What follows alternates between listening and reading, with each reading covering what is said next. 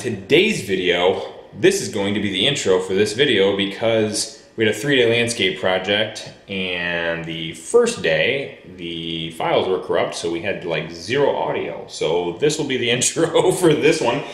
And we did this 3-day landscape project for a fellow YouTuber, the Kelly crew, fellow YouTubers, because it would be Ryan, Tabitha, and the family, and they do like family vlogs and fun things of that. Really cool vlogs and videos, really cool people. So, and you'll notice, so a lot of the drone footage, no, all of the drone footage in this video will be from Ryan's drone, because we were flying our drone around the first day and lost signal, and somehow the thing crashed into the pond, and Andy was looking for it and we never recovered it. So big shout out to Ryan. Thanks for all the drone footage and you know, basically making this video like 10 times cooler. So here we go, let's get into it.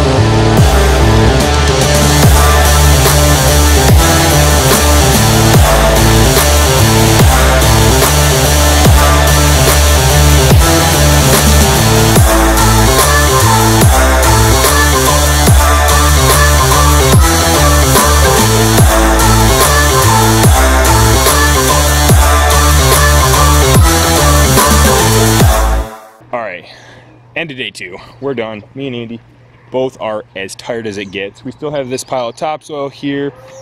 We started with about 20 yards, but we're doing around the skirting, basically the house and the driveway and such. Anywhere we can't get to with the Harley rake to kind of give the grass seed something to bite into, much like we have out here that we've Harley raked off. And we have these piles of debris, which is like grass and rocks and random things like that that we've actually scooped up in the trailer and we're hauling away.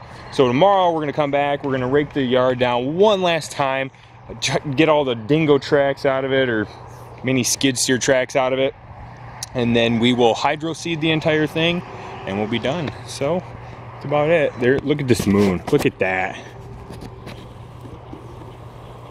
Thing is gorgeous tonight.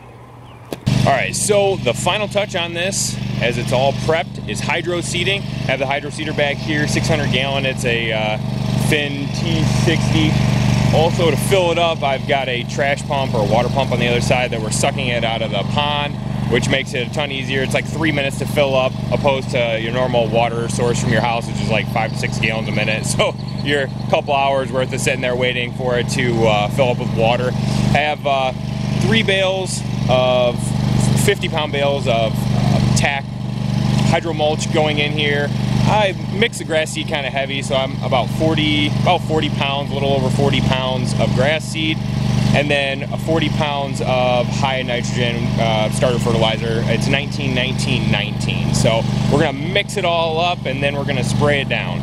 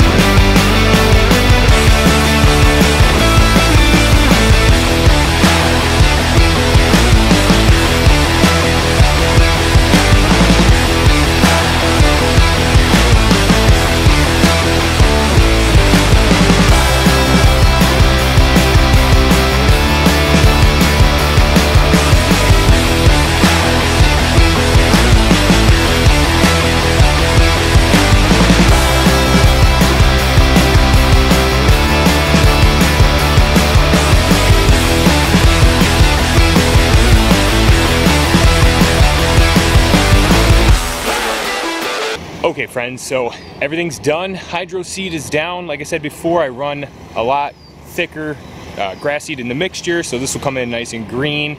7 to 10 days for germination, 30 days for a full lawn that you can cut. Soil temperature is above 50 degrees, so this should come in pretty fast, and we've had a lot of rain. Everything's gonna be green here very shortly. If you like these kind of videos, guys, like the video, subscribe, hit the notification bell, share the video, leave a comment down below, and we'll see you next time.